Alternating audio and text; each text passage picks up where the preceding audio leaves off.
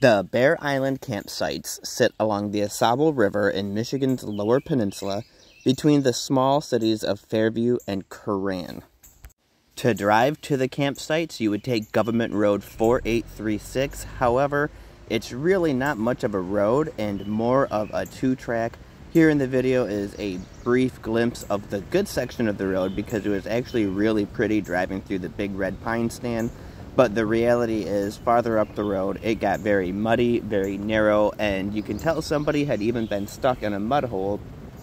On top of the rough and remote drive getting back to the campsites, there's also no cell service once you get there. So if you get stuck, you better hope somebody else happens to come along, or that you can walk to a nearby house, which is a few miles away.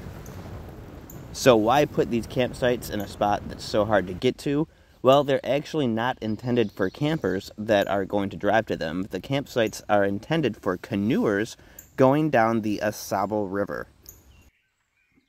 There are several campsites that are located along the side of the riverbank so that canoers and kayakers have a place to camp if they're doing multi-day trips, and this campground happens to be one of them that you can actually canoe to, and if you're adventurous enough, you can drive to.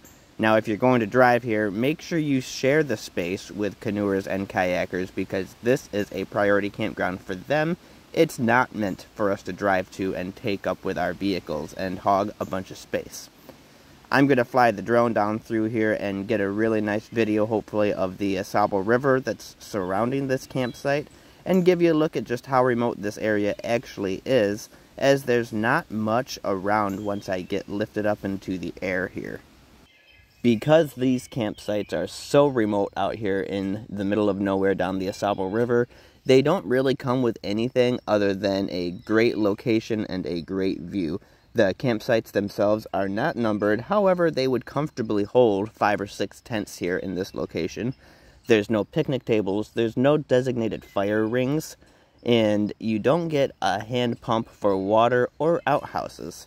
So keep that in mind if you're thinking about coming to this area. It really would be considered a roughing it situation, assuming that you didn't drive here and have the ability just to hop back into town. Now, in my opinion, the perks of staying at this campsite definitely outweigh the downfalls. You should not have to worry about a ton of people staying here, as this campsite is very remote and hard to get to. The people who are going to stay here are typically going to be very respectful of the space because they're going to be people who are spending the night along the side of the river that want to help preserve the area. Another huge upside to staying here is that you have the opportunity for the entire stay to fish a premier trout stream that we have here in Michigan, and the fishing through this area is absolutely excellent.